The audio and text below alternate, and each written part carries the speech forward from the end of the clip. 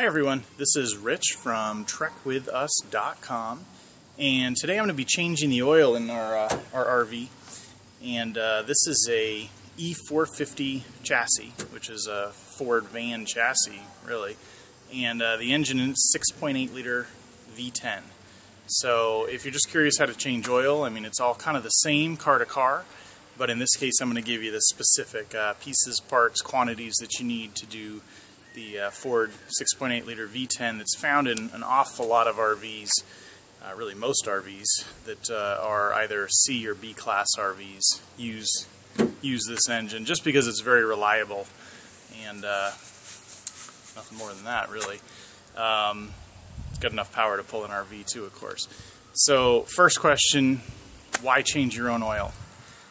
And I'm going to tell you that really depending on where you are, it's hard to find a place that'll change oil in an RV just because you got to have a big enough bay for the whole vehicle to get in there. And then the second reason, of course, is cost. I can change the oil, and I'm going to use synthetic oil in this case. This is Mobil 1. It's, generally considered one of the best synthetics, short of like a Royal Purple, but good oil. And this is going to cost me around $25 to change the oil. You bring this to a dealer, I can't imagine for synthetic oil they're going to charge you less than $100, and even a conventional oil change for an RV is going to be $50, $60, just based on prices I've seen. So we're going to get started. First thing, you don't want to be wearing a nice shirt. Not that this is a really nice shirt, but put on some grubbies because you might get dirty. So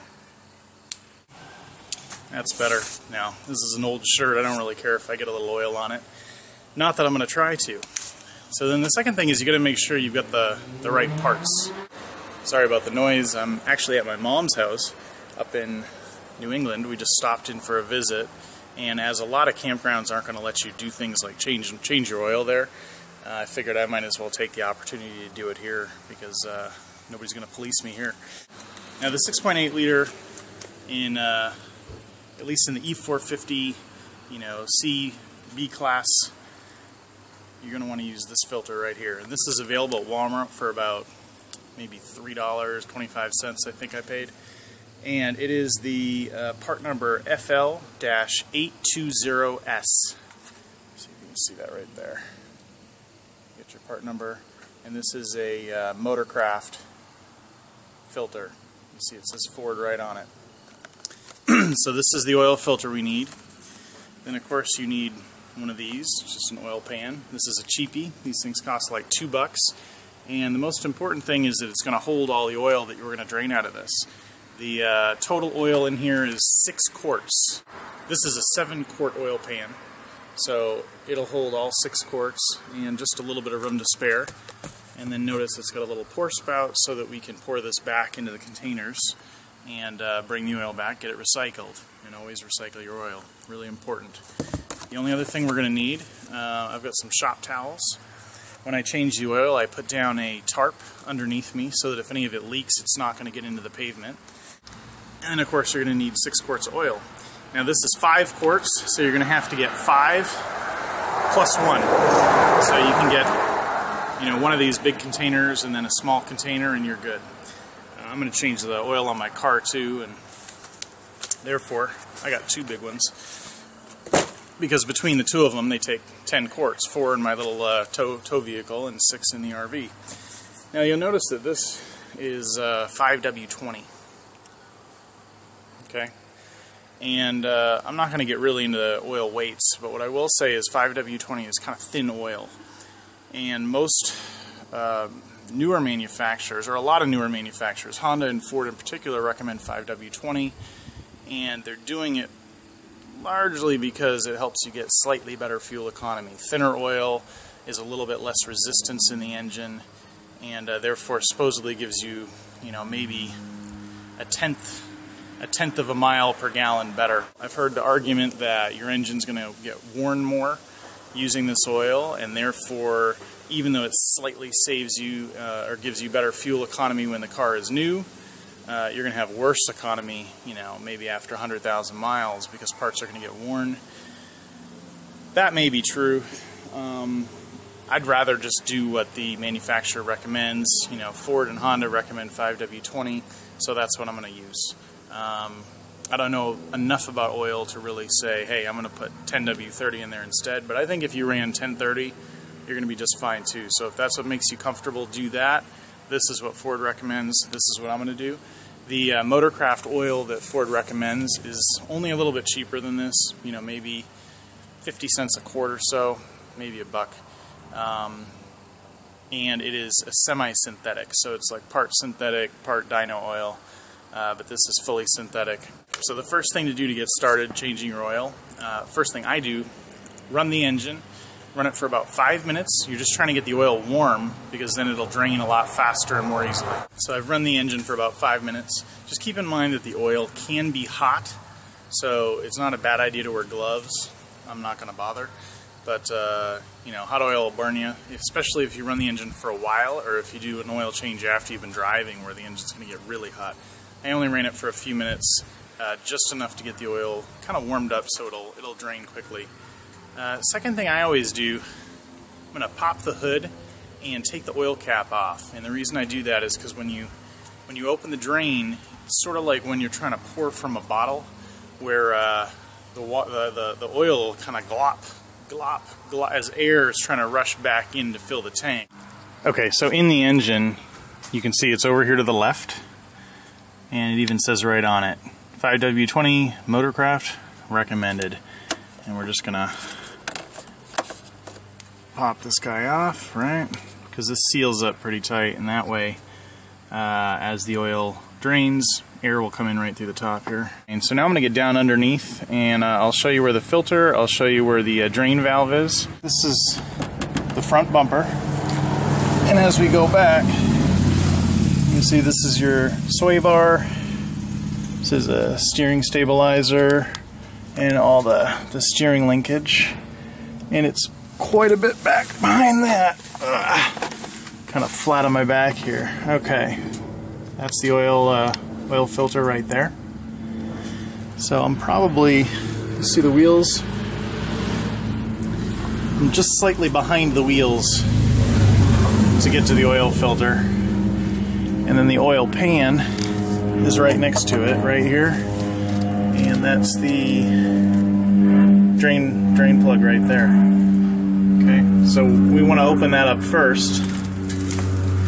And the important thing when you do open the plug, of course, you want to have your pan positioned underneath it. And you want to make sure that your pan is positioned well so you don't have oil going everywhere. But you'll notice this is a tarp I'm on top of. So if it does leak, I've got a tarp. I've got some shop towels to clean up the oil, because sometimes it's messy when you start to pull the plug. So let me get my ratchet out, and then I'll actually film that part so you can watch it drain. It says right on it, it's a 5/8 ratchet side. All right, so here we go.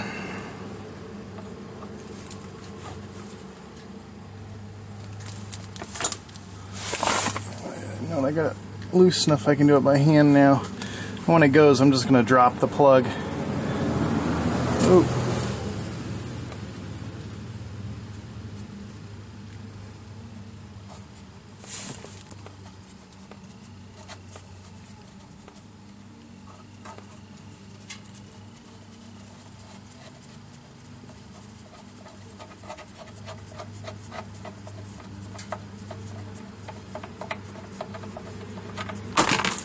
There we go. And notice how it's not going glip, glip, glip, glip, which sometimes happens when people do their own oil. And that's just a function of having the fill valve open, so it just pours nice and cleanly. And they have valves that allow that to come out pretty cleanly like this. But I say, why use a valve if you can just do it this way? Alright, so it takes a little bit to let it all drain out. And I'm just going to let it drain, and then I'll come back and show you the filter. Okay, so most of the oil's drained. You look at it, gets to a point where it's just kind of dripping like this. And you can kind of let it drip as long as you feel like. So it's up to you if you want to walk away and let it drip for an hour or so. See, it's just dripping now. You got to retrieve your drain plug. And here it is. And some drain plugs are magnetic. They'll have a magnet here. And that point of the magnet is just to collect particles, any metal particles that come from the engine. Either this one isn't magnetic or just no parts in there, but it's pretty clean. But you want to wipe it down, and most importantly just make sure that there's no metal pieces or anything along the edge of this, because this wants to seal nice and tight so that you're not leaking oil. Okay, so you don't want any pieces or parts or metal shavings or anything around the edge. So at this point I'm going to just close it back up. And unless if you wait pretty much indefinitely, it'll just keep dripping. So at this point, you know, there's very little of the old oil left in there. And we're just going to get this guy back in here and tighten it up. Okay. And get it most of the way in just by hand. I'm going to clean it. Yeah. And really important is don't over tighten it. So when you get your ratchet back and we go to tighten it back in there, you want to not go too tight. Okay? Yeah. So if you strip the threads on this, you'll leak oil forever. And if you either strip the threads on the plug itself, then you got to replace the plug to prevent that, or if you strip the threads on the oil pan, you got to replace the whole pan. And you don't want to have to do either of those things. So I got it in there nice and snug. And now we're going to move on to the oil filter. Okay, so we got to take the oil filter off, and we're going to replace it with our nice new oil filter. And I'm just going to do this by hand. They do have oil filter wrenches you can use, and I know of people that even like hammer a screwdriver through the side of it so they have something to torque. I'm pretty sure I can just grab this one by hand and unscrew it, but we're going to find out. And I would love to film that, but I don't have a little mini tripod, so just know that we're going to twist it this way, and that you want to make sure you have your oil pan under it when you take the oil filter off, because there will be some oil that drips out of here when I twist this thing off. Okay, so get your oil pan ready, and once I get this off, then I'll show you putting the new filter on.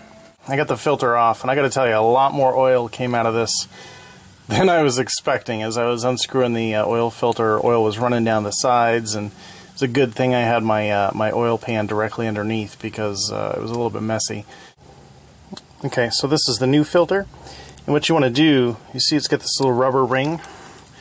You want to just put a little bit of oil on your finger and just run it around that ring to lubricate it before you tighten it in place.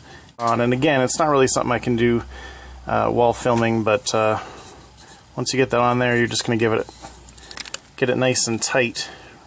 I think hand tight is fine.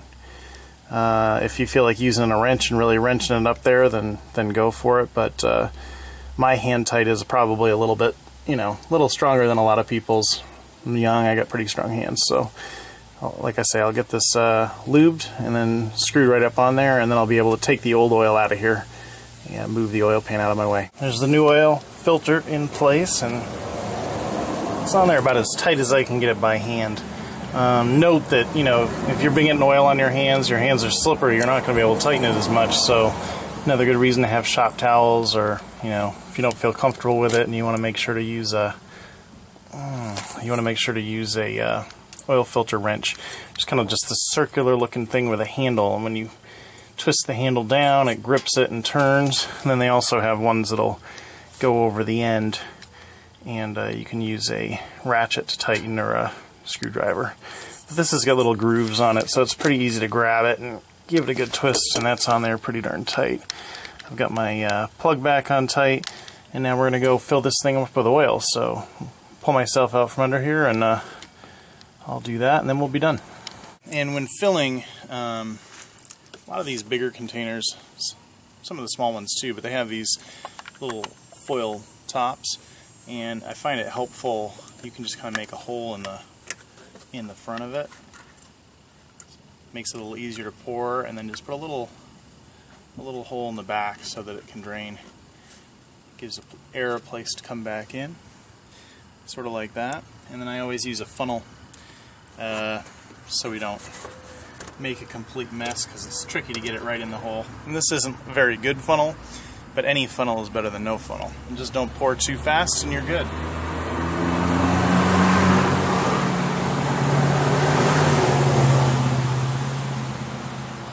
And that's it, I'm done. I've got it all closed back up. And I'm going to use the empty 5-quart containers to put the old oil. So make sure to get the oil recycled. The last thing would be the oil filter itself. They recommend letting them drain for about 12 hours.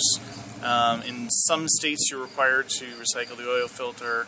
In some, after you let it drain, you can just toss them. I'll leave that one up to you. I prefer to recycle everything if I can.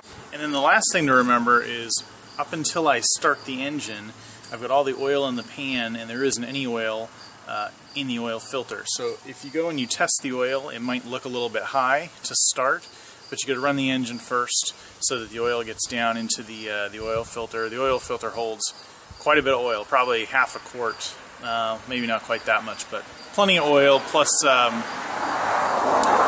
the way this engine is set up, the oil filter is kind of remote, so we've drained all the oil out of all the pipes and everything else, and when I start the engine up again, it's going to pull some of the oil out of the pan into the system, and then I'll be able to get a more accurate reading as far as oil level. So that's it. I hope this was helpful to you guys. Have any questions, let me know in the comments, and until next time, happy trekking.